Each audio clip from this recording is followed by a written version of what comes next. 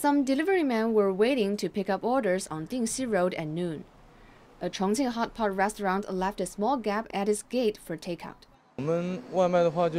We pack up uncooked food and sauce for takeouts.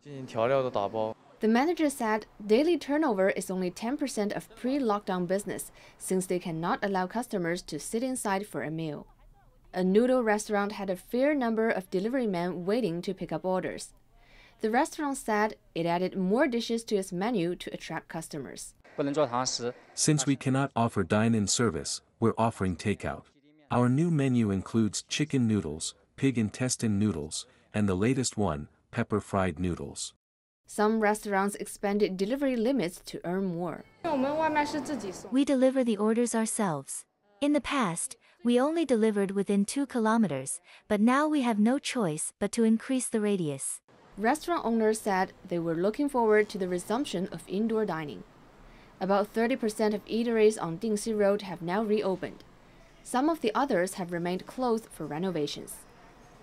Zhang Hong, Shanghai Live.